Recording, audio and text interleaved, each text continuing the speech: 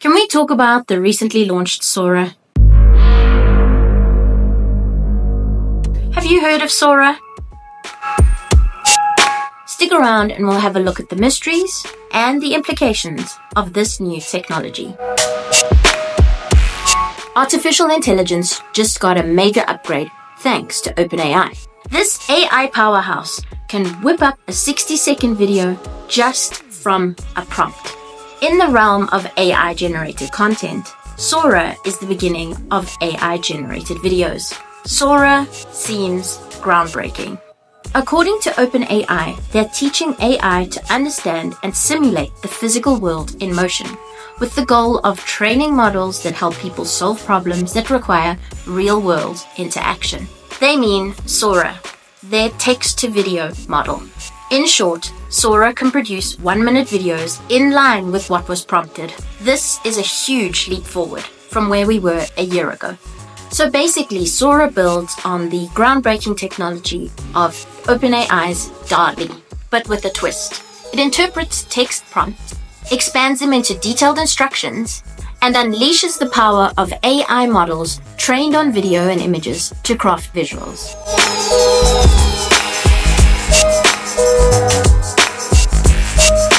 The quality of these AI videos is breathtaking, until you look a little bit closer. But from what we've seen, puppies playing in the snow, grannies blowing out candles on a birthday cake, Sora really seems to blur the lines between reality and imagination. So Sora isn't your everyday AI tool, and it's definitely not up for grabs for just everyone. Currently, it's reserved for a select group of filmmakers, artists, and researchers, and they're better known as the Red team members. They're the ones tasked with scrutinizing this technology for potential misuse. Red team members will evaluate hazards or damages.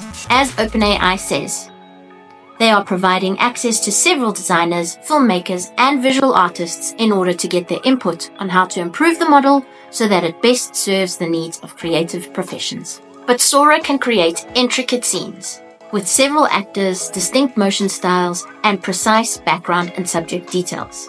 In addition to comprehending the user request in the prompt, the model also knows how those items actually exist in the real world. With a keen eye, you can spot some subtle cues that will give away the fact that this is AI-generated content.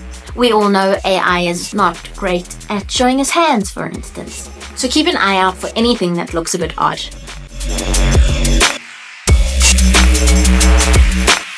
To you and I, there might be nothing wrong with the video, but to some content creators, things just might be off.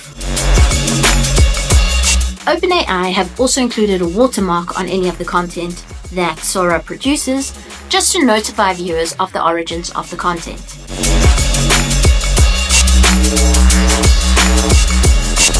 But let's not ignore the elephant in the room.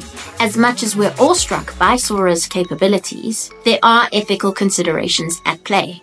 As they say, with great power comes great responsibility, and we need to tread carefully in the realms of AI-generated content. So where do we go from here?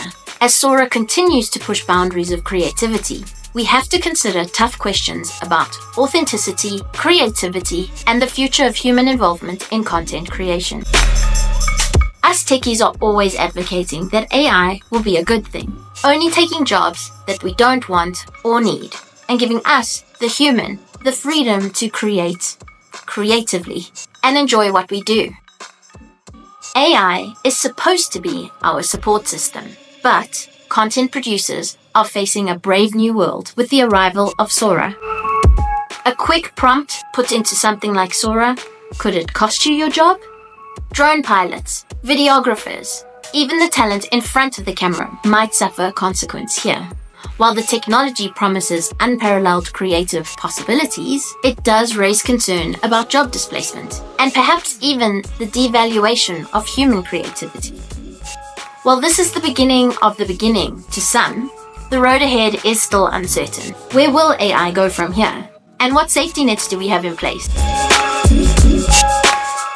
Thanks for watching my introduction to Sora, and I hope you enjoyed it. Don't forget to check out my box below, and I'll see you next time.